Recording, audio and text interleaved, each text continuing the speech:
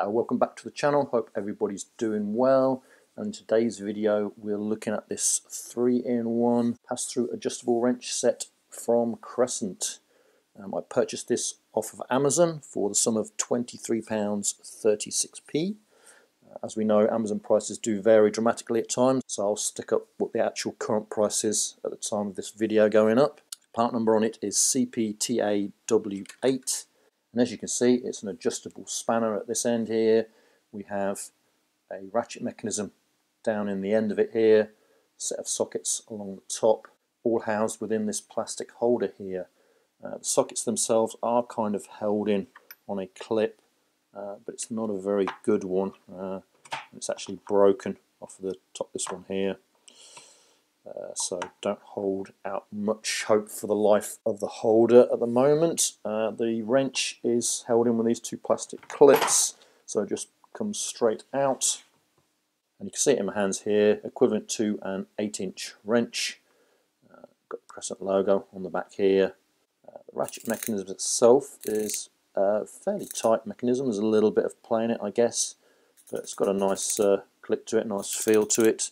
From what I can make out, it's around about 74 teeth for the actual ratchet mechanism itself. At this end, should I say here, you obviously have the lever here to change direction for the ratchet. So you can go back that way. So it has that functionality. At this end, we have the adjustable spanner. We do have a scale on the side of this. It's metric one side and it's imperial or the old English, SE, whatever you want to call it, on this side. It's laser etched in. I honestly don't know whether you can see it or not, or whether I'll be able to capture it on camera. It's getting the light right. It's pretty ineffective, to be honest with you. I can just see it there, but it's very, very hard to read. I can see the lettering, but you can't see the graduation, so not much use at all, really. Obviously, the adjustable spanner here, in and out, no problems. To get to the pipe wrench mechanism, you have to take the little head out completely, flip it around, and then put it back in, and then you have a pipe wrench there based upon the teeth here. Put a piece of pipe in, we can easily grip it, but it does mark up quite considerably, as you can see. So it's gripped there, so a fair bit of power to it.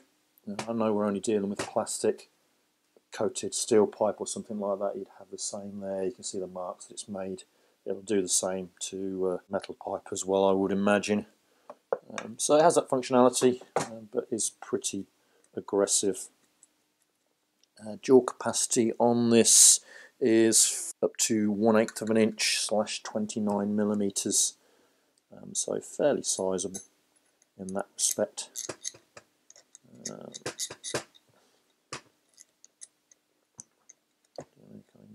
What's going on? There we go.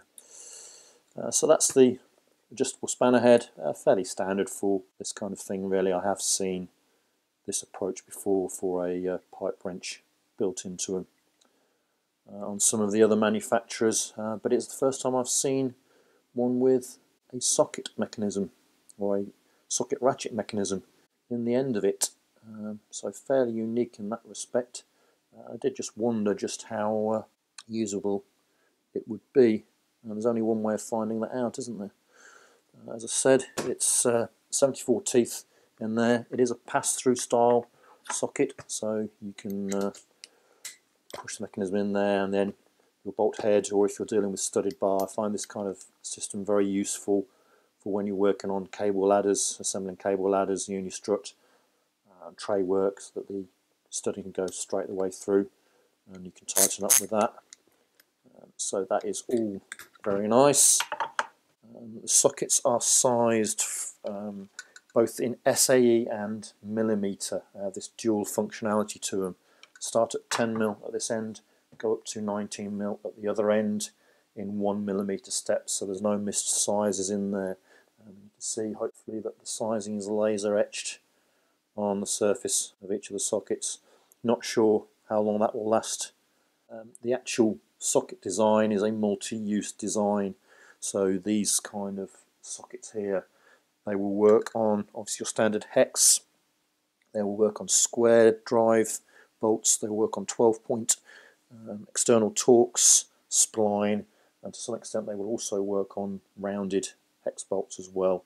But in that manner they also do put a fair bit of pressure on the corners of hex bolts, so they can, as well as work on some rounded ones, they may well actually round them off to some extent themselves. The actual drive on the socket itself that goes into these, that is the same as a gear wrench, and also in the UK a Halford's Vortex drive wrench. I have both of these here. This is my Draper Vortex, which is the same as gear wrench, and you can see the mechanism here is exactly the same. So this one goes in here, no problems, and it will also fit into our spanner as well from Crescent. So if you did want an extension piece, you could go for Draper, because I believe these guys don't actually do an extension piece for it, and obviously you are limited to those sockets themselves. And in actual fact, if we do a swap over, that will actually also fit in. So totally cost compatible. You also do have a very similar system from Halfords in the UK. For those not in the know, Halfords is a UK motor factor store. I guess a bit similar to Canadian Tire if you wanted a worldwide comparison.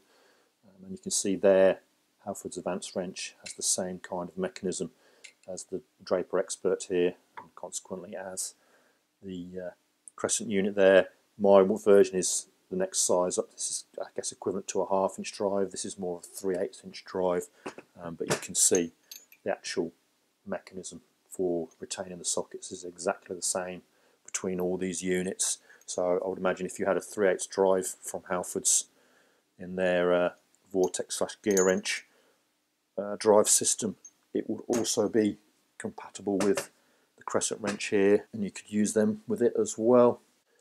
So in actual terms of use of the mechanism, what I have kind of found when you're using this to undo and do up nuts and bolts, it depends very much. If you hold the wrench down here, it's fine, but obviously you lose a fair bit of leverage that way. If you hold it more towards the end here, which I guess naturally you want to do, you do tend to find that the actual corner of the adjustable wrench here does dig into your hand quite a bit and can be quite uncomfortable. I guess as you start to find a bolt is tight, you tend to grip harder, don't you, to try and undo it. You can move your hand around a little bit, it's a little bit more comfortable there, I guess. But whether you trap your flesh easily within there, you'd probably want some gloves on, I guess, to use it that way. Or alternatively, you can flip it over and then your fingers kind of sit in the jaw there, and the sharp corner edge can sit between the two fingers, and then it's a bit more usable that way. And you can put the socket that way, and then you can use it. The only difference is, of course, is that your lever to change direction is then on underneath as opposed to on the top for easier access. But that's the only thing I've really found to be wrong with it at this moment in time. But as an adjustable spanner, it's fine. There's no problems using it like that. So there you go. That's a quick little video on the Crescent 3-in-1 pass-through adjustable wrench set. Jury's out on how well it'll actually perform. I'll have to put it to use and see what happens over an extended period of time. But it just intrigued me, so I thought I'd take a look at it.